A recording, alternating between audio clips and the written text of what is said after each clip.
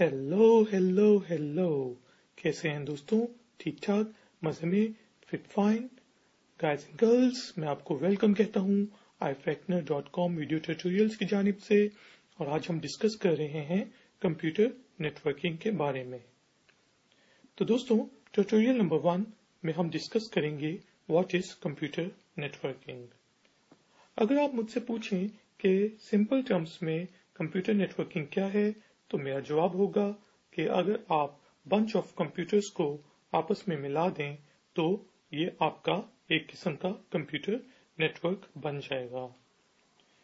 तो दोस्तों, एक बात कि जब मैं कह रहा हूं कि बंच ऑफ कंप्यूटर्स को मिला दें, तो उससे मेरा मतलब सिर्फ आपके डेस्कटॉप कंप्यूटर्स ही नहीं, या फिर उसमें आपके लैपटॉप कंप्यूटर्स ही नहीं, बल्कि इसके साथ आपका कंप्यूटर नेटवर्क में आपके जो टैबलेट पीसीज हैं वो भी आपके कंप्यूटर नेटवर्क का हिस्सा हो सकते हैं।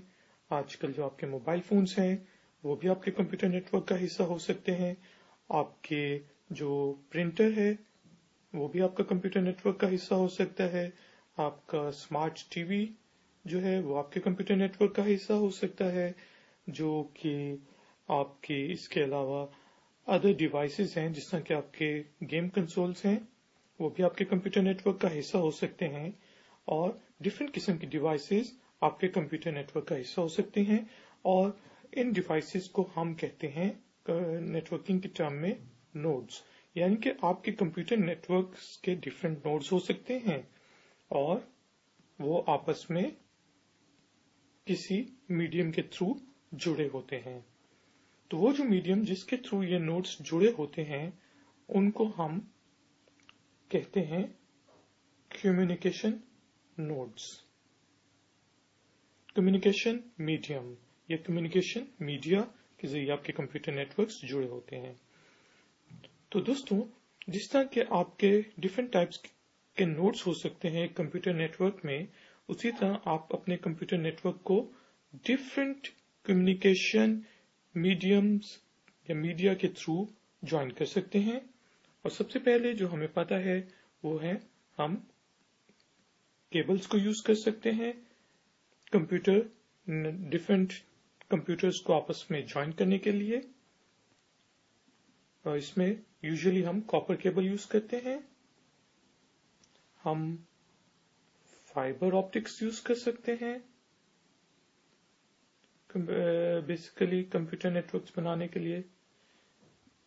हम वायरलेस जो है वो बहुत ज्यादा कॉमन होती जा रही है कम्युनिकेशन मीडिया, जिसको हम कंप्यूटर नेटवर्किंग के लिए यूज कर सकते हैं। और वायरलेस में हमारे पास ऑप्शन होती है वाईफाई की, वाईमैक्स की, और इसके साथ हम जो है वो मोबाइल टेक्नोलॉजीज या मोबाइल वेव्स को यूज कर सकते हैं, रेडियो वेव्स को यूज कर सकते हैं। और इसके साथ ही साथ हम माइक्रोवेव्स को यूज कर सकते हैं, सैटेलाइट्स को यूज कर सकते हैं, सैटेलाइट टेक्नोलॉजी को यूज कर सकते हैं बेसिकली कंप्यूटर नेटवर्क्स बनाने के लिए। तो ये बेसिकली हमारे कम्युनिकेशन मीडिया होते हैं जिनके जरिए हम अपने कंप्यूटर नेटवर्क्स को बना सकते हैं। तो दोस्तों, अब सवाल ये पैदा होता है कि कंप्यूटर नेटवर्क्स हम बनाते क्यों हैं, यानी कि इनका पर्पस क्या होता है, हमें क्या जरूरत पड़ती है कंप्यूटर नेटवर्क्स बनाने की। तो इसका सबसे आसान और आसान लफ्जों में हम बेसिकली डेटा शेयरिंग के लिए कंप्यूटर नेटवर्क्स बनाते हैं। तो दोस्तों, जब हम डेटा की बात करते हैं तो डेटा से मुराद हमारे सिर्फ डॉक्यूमेंट्स ही नहीं, बल्कि आपके जो पिक्चर्स हैं वो भी आपका डेटा का हिस्सा हैं। आपकी जो ये ट्यूटोरियल है जो मैं बना रहा हूं, या जो आपकी यूट्यूब के ऊपर मूवीज हैं, वो भी कंप्यूटर नेटवर्क का हिस्सा हैं। इसके अलावा जितनी भी आप इंटरनेट पे इंफॉर्मेशन शेयर करते हैं या डेटा शेयर करते हैं, वो सब की सब एग्जांपल्स हैं आपके डेटा की। तो कंप्यूटर नेटवर्क्स बेसिकली हम डेटा शेयरिंग के लिए बनाते हैं।